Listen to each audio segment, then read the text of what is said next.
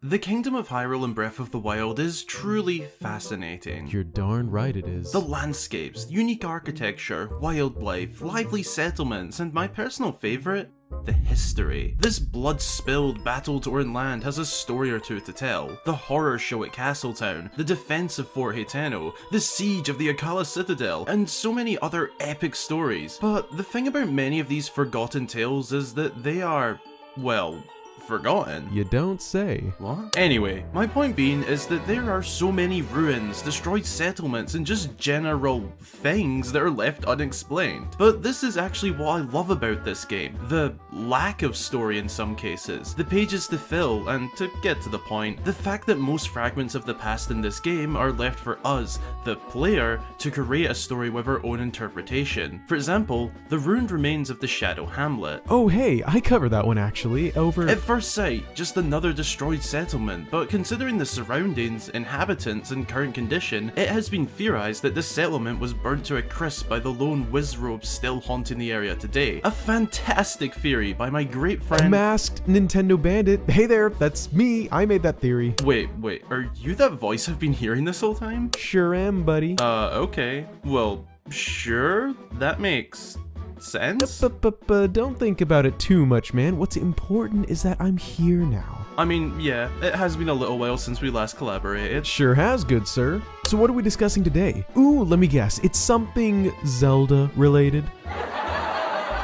Oh, Bandit, you're such a funny guy. Well, today, due to popular fan suggestion, we're going to be taking a look at the ruined and flooded remains of Deya Village in what could potentially be one of the most horrifying tales from 100 years ago. Now, you've been here before, Mr. Bandit. You know the drill. Take it away. Be sure to grab yourself a snack or drink, folks, and send them in on social media to get featured right here. And now, let's take a look at the horrifying fate of Deya Village in Breath of the Wild.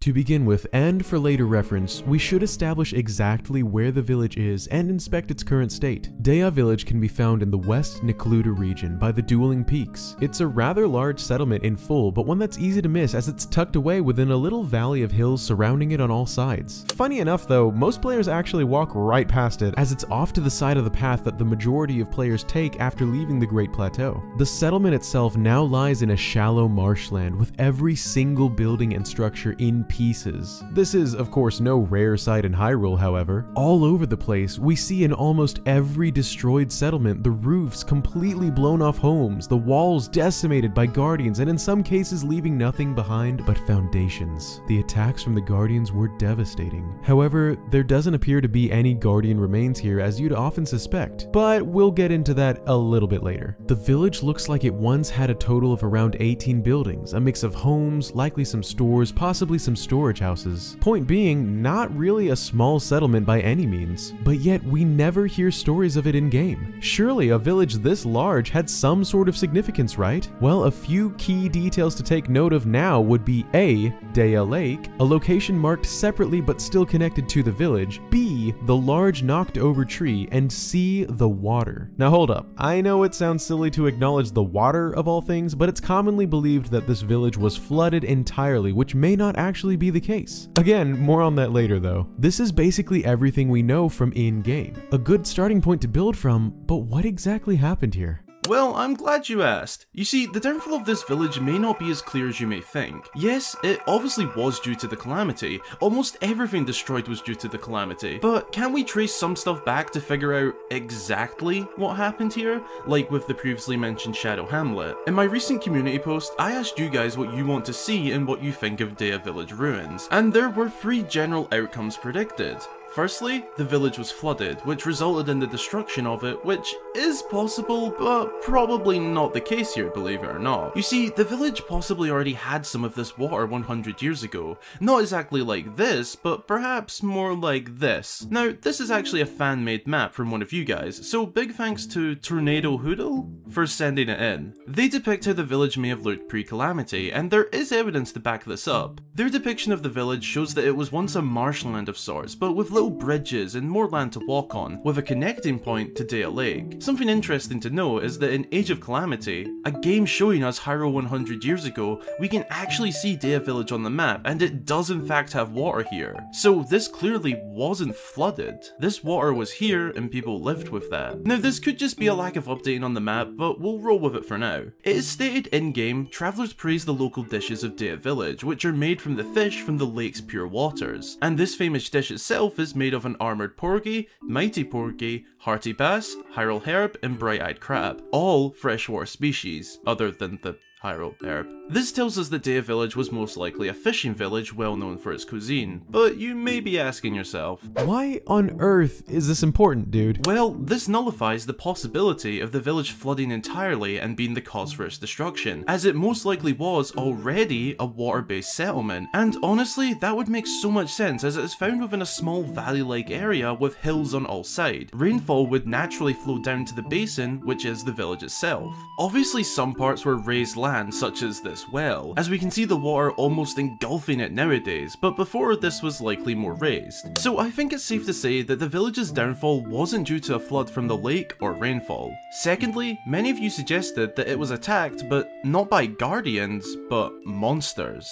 Now, this one interests me, as it does have some validity, but ultimately, I believe this is false. The point many of you made was that for this to be a guardian attack, there would surely need to be some sort of guardian remains here, as the inhabitants would have fought back as much as they could, which is something we see at other ruined settlements. Bolts, joints, and occasionally a leg broken off from the efforts of those murdered by the corrupt Sheikah tanks. But here, we see no remains. So it is somewhat likely that no guardians made it down to Deya Village to stomp over the settlement, like almost every other settlement faced. Rather, this one was left to monsters. I believe that is possible, but not the case here, as if we inspect the degree of damage inflicted to the buildings, they are completely decimated. Sure, monsters could damage, burn, and maybe break houses down a little, but to this degree? I think not. We do see a few Lizalfos, a fire Wizrobe, and stone talus nowadays, but I personally believe they came after the attack. With the Lizalfos perhaps migrating from their more common home of Faron, the Wizrobe just happened to be here, and the one many of you asked about, the stone talus likely made the village its home following the calamity. It is possible that the talus is responsible for this destruction, but my question is more, how did it reach here? To enter, it would have had to make an uphill climb and drop down, something we don't see the talus enemies very capable of due to their sheer size. They are more of a steady artillery rather than an enemy that can scale hills and uneven land very well. That is partially speculation, however. I personally just couldn't see the demolition of 18 plus buildings being the work of just monsters. Well, what could it be then? I mean, you already ruled out it being a complete flood or guardians or monsters. What exactly was it? Well, I'm glad you asked. Hey, you already used that line. Well, I'm glad you asked. You see, I never ruled out that it was not guardians themselves. I ruled out that it was guardians making their way into Deya Village. In fact, I believe what happened here could be much worse. So devastating, so malicious, and honestly, so cruel that nobody stood a chance within Deya Village.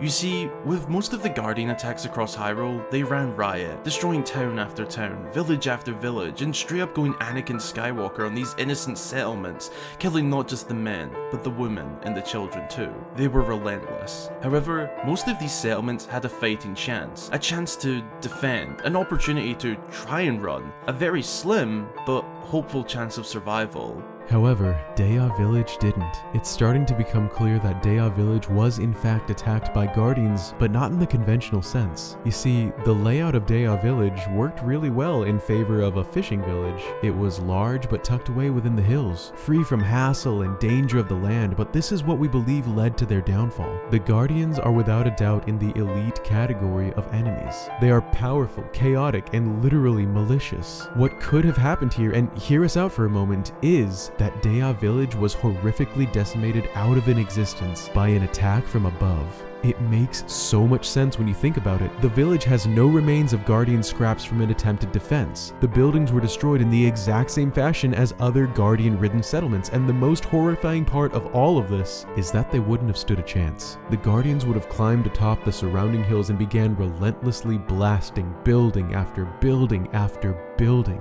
And you remember the large knocked over tree? Well, a series of Guardian lasers could also explain how that got knocked over. I mean, it would take a lot of power to knock this Titan down. That would also explain why the lake and village are now one connected water source. Presumably, the lake was a bit deeper in the past as it was used for fishing. The fall of this great tree likely destroyed whatever was keeping the lake and village separated, and helps to back up a statement found in Creating a Champion saying that the village did not survive the assault of the Guardians and has since been swallowed up by the lake. This would have been an attack that they could not predict or even see coming to some degree. The villagers would have obviously known that the calamity was upon them, but to see the Guardians for the first time in this manner, standing tall above them atop the hills ready to blast their homes, their memories, their livelihood, and even their loved ones, would be truly horrifying. And to dive deeper into this, it would also sync up really well with the timeline of the events of the defense of Fort Hateno. A flood of Guardians moved out from central Hyrule through the dueling peaks to reach Fort Hateno. We can even see the Guardian remains right here, just down the road from Deya village. It's not too bold to assume that some of these Guardians scaled the hills and stumbled upon the unsuspecting villagers of Deya village, and without hesitation turned it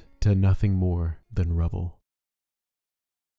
The tale of Deya Village is such a sad and heartbreaking story. A once peaceful and well-known village just torn apart without a glimmer of hope. At least other settlements had a somewhat fighting chance, but the natural layout of Deya Village ultimately led to its horrifying downfall. Of course, this is just a theory based on what we know, but for me, that is exactly what these games are all about when it comes to unexplained stuff. Leaving it up to us, the player, to come up with our own story to tell. You can't not love this series for that. But there you have it. That is our tale of the horrifying fate of Deya Village in Breath of the Wild.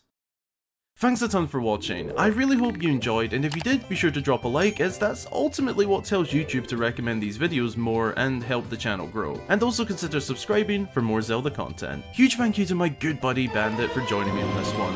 Well, of course, man. Thank you for having me. It's always a pleasure to work with you, and I'm sure it won't be too long until we work together again. Thank you guys as well for putting up with listening to me on your boy's channel here. I'll see you all next time. It was a pleasure as always to work with you, good sir. We did another video over on his channel talking about the goddess statues in Breath of the Wild, and a potential secret within them dating back to Skyward Sword. Links below and in the card on screen. Another huge thanks goes out to all of my amazing channel supporters. Your incredibly generous support enables me to create these videos week in, week out for all of you. And special mention to our newest supporters, both joining through Patreon, Caliber and Jared. Thank you guys for the support. If you'd like to help support the channel and get your name featured at the end of all of my videos and more, then consider supporting via Patreon or YouTube. Again, thanks for watching, and until the next time, I've been Hyrule Gamer.